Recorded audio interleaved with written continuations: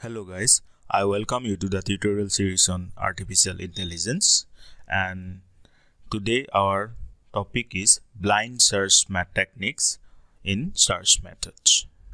Okay, so guys, if you have not already subscribed this channel, do subscribe it and also share it with your friends because that will help them to understand the important concepts of artificial intelligence. And also I am giving the link of the previous lectures in the description box below, so go and check it if you have not already gone through it, because that was also an important topic and that was about control strategy. Okay, so let's start our lecture today. So search methods. So why do we need a search method? Of course, to search one node, or we can say that one particular object. Okay, that may be anything. That may be either your place where you want to go, or that may be a particular node in a graph. Okay, with different conditions or with different circumstances, that object may be, or that key object may be anything. But for that we need a search method. Okay, so a search method provides a way to find solution for a problem by trying different sequence of actions or operators until a solution is found. So it will try different sequence of actions and operators until we got our solution. Okay, until the goal is achieved, that search method continuously try different sequences. Either it may be actions or different operators. Now, these methods actually defined by selecting the order of node expansions in a search tree. Clear? So we have different search methods. We need to evaluate their performance. For that we need some particular dimensions. So different dimensions to evaluate search methods are completeness, optimality, time complexity, space complexity. Okay, so based on these dimensions we evaluate different search strategies.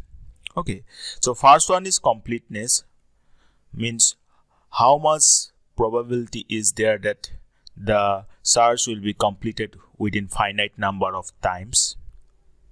Then optimality means whether you are getting the solution for that search method in an efficient way, and or you can say the best possible way. That is the optimality. Then time complexity will give you the total time that may be consumed during the whole searching procedures. And space complexity means the space required to conduct that search methods. So out of them, the first two are very important, and this time complexity is also important. But space complexity is it is the dimension that we can use to evaluate a search method. But basically, current days space is kind of cheap, so we can concentrate only the first three, that is completeness, optimality, and time complexity. Okay, now blind search techniques. So you got what is search techniques. Now blind search techniques. By the terms that blind is involved in this search techniques means what? That will be an uninformed search. This means a blind search, also known as uninformed search, is a search that has no information about its domain. The only thing that a blind search can do is to distinguish a non-goal state from a goal state. You may note it down that a blind search technique is purely dependent on what? To distinguish a non-goal state from a goal state. Just consider this map of Romania. You can take a screenshot of this. Suppose you are currently here at Arad and you need to go to that Bucharest. Now, what happens if we produce a search tree? Level 1 will have 3 states: Zirain, Sibiu, and Timișoara.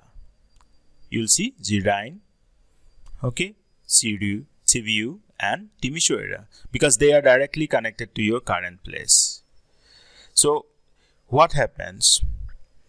Now blind search has no preference that you need to go to either Geraint, either CPU, either timisoara. Okay, so whatever the way it will take, it will just compare it, means compare that state with that goal state. Means our goal state here will be what? Bucharest. If it matches, then it will stop the search and give the path to reach that goal state. But if it doesn't match, then it will continue the searching technique. Got it? Here we are not using any particular criteria to evaluate which one is best. Okay, so a blind search will have no preference as to which node it should explore first. Clear? Then why should we use blind search techniques?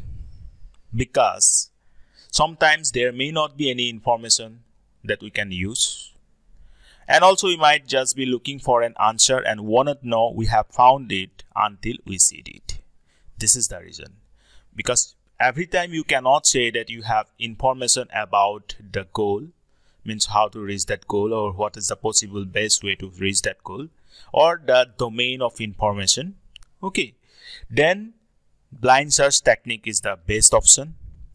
And you know, you are just looking for an answer, but you don't know exactly that you have already found it until you see it. So that's why we use blind search techniques. Clear? Now these blind search techniques may form the basis of some intelligent searches. Of course, through a blind search techniques, you will get the a path to reach the goal state and thereby gather the information to reach that goal state from your current state or from the initial state. So based on those information, you can create some other intelligent search techniques, because intelligence in the sense that you can use that information to make a better searching techniques. Clear? And also do remember that we do have different blind search techniques, but these different blind search techniques differ from each other only in the order in which the nodes are expanded. Just from this diagram, you have seen that this timisoara, CPU, and Geraint, there is no particular preference that you need to evaluate this one or evaluate this one or evaluate this one.